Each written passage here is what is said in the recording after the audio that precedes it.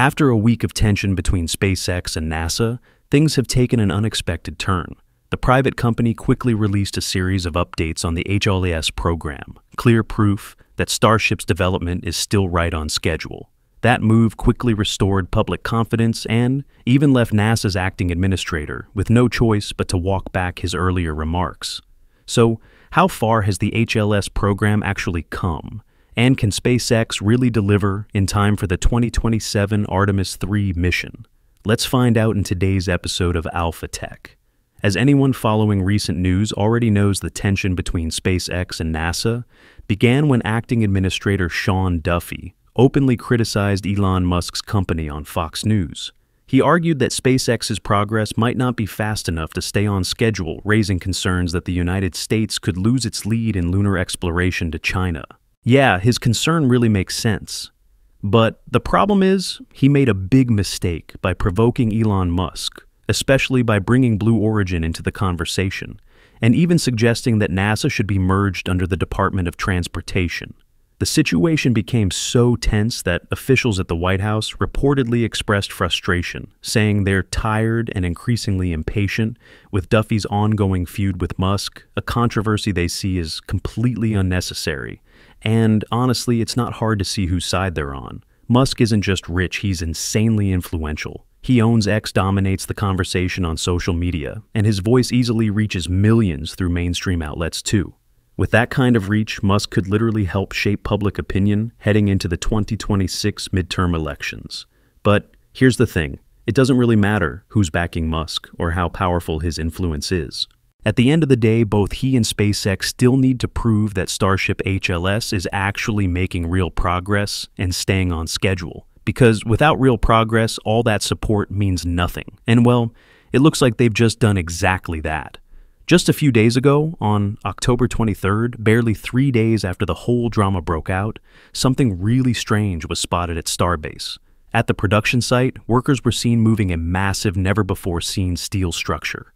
It looked kind of like a Starship nose cone, except without the tip.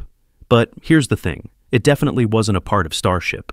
The structure had a grid of perfectly cut square openings across its surface, all neatly aligned, and a temporary metal bar welded on the side, probably to keep it from warping during transport. That's when speculation exploded online.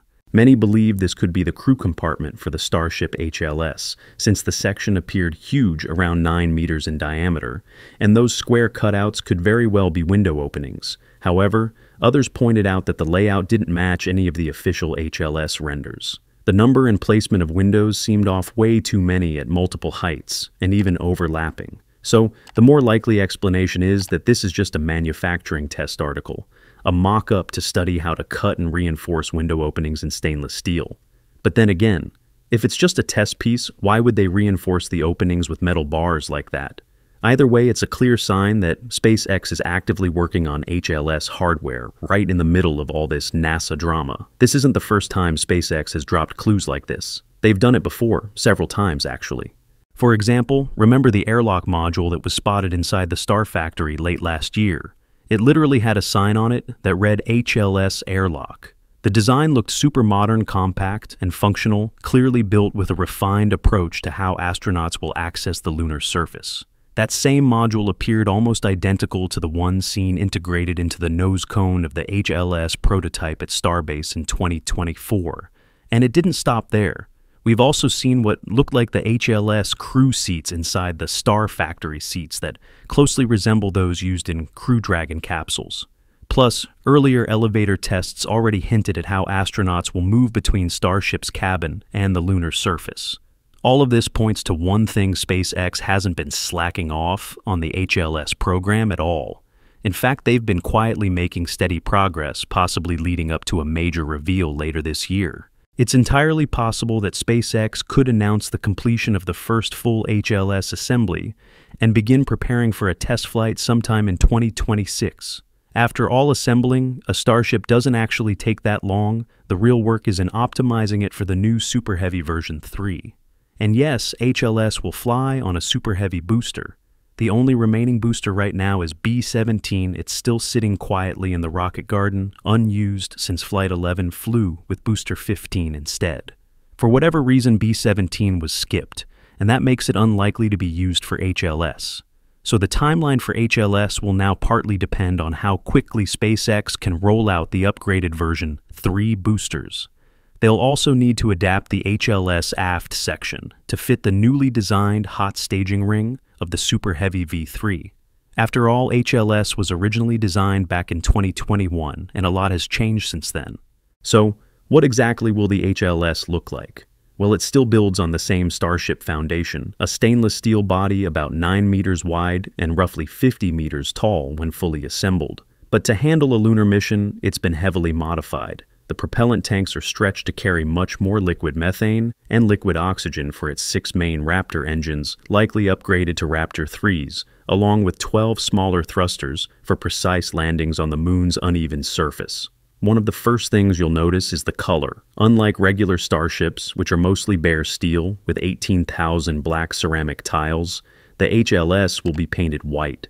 That coating isn't just for looks, it's a special reflective layer designed to bounce off sunlight and prevent overheating, which is critical when operating for months, even years near the moon, where daytime temperatures can reach up to 127 degrees. Without an atmosphere to dissipate heat, that white paint could literally be the difference between life and death for onboard systems. Another standout feature is the window layout. The crew module will have reinforced rectangular or square windows, designed to give astronauts the best possible view while still protecting against micrometeorite impacts. It'll also include foldable landing legs, an internal elevator to move between the crew cabin and the lunar surface, and large rotating solar arrays to keep power flowing. With all that combined, the HLS isn't just a lander, it's practically a small lunar base of its own, reflecting SpaceX's long-term vision of establishing a permanent human foothold on the moon. Oh, and here's something we haven't mentioned yet. The HLS will also be equipped with 2 docking ports for orbital refueling, a crucial step that'll allow it to carry enough propellant to safely reach and land on the lunar surface. But this is no easy task. SpaceX will have to prove they can pull off something that's never been done at this scale before, transferring tons of cryogenic fuel between 2 massive spacecraft in orbit. It's one of the biggest technical hurdles left to overcome, and it'll define how the next year plays out for the company, and whether Artemis III can really launch in 2027. And guess what? SpaceX just gave us a clue about when they plan to attempt that first orbital refilling test. This became clear when engineers at Starbase were spotted working on Ship 39, the very first Starship V3 vehicle inside Mega Bay 1. Cameras there accidentally caught something unusual, 2 strange ports built into the nose cone section. They're located fairly low on the structure, and this time, it's not speculation. These are definitely part of the orbital refueling system. Their appearance perfectly lines up with SpaceX's transition to Starship version 3, which will define the next major phase in 2026. And just last month, Elon Musk himself confirmed it, saying SpaceX will do orbital refilling several times next year with Starship V3. He added, "Because we're simply docking with ourselves, this is a much easier problem than docking with the space station, which SpaceX already does several times a year." So, yeah, no doubt about it. The 2 new ports on Ship 39 mean SpaceX is preparing for a bold orbital refilling mission next year. The only real question is whether they'll do it with the actual HLS or a dedicated test vehicle. But odds are we'll see HLS involved at some stage. Now, the big question is when exactly. According to the current internal timeline, SpaceX first needs to reach orbit successfully and catch a returning Starship with Mechazilla. Those 2 milestones are expected around Flight 12 and Flight 13 if things go as planned. After that, several more test flights will follow before they can safely attempt an orbital refilling mission. If that mission ends up involving HLS, it would require 2 launch pads operating simultaneously, most likely HLS launching from LC-39A in Florida and the tanker from Starbase in Texas. Based on progress so far, this daring double launch could happen around Flight 17 to Flight 20, sometime between June and August 2026. With the clock ticking toward Artemis III, SpaceX must soon move from design to demonstration. A full-scale refueling test, visible to the world, will be the ultimate proof that they're ready not just for NASA, but for history. So, are you excited to witness that historic moment?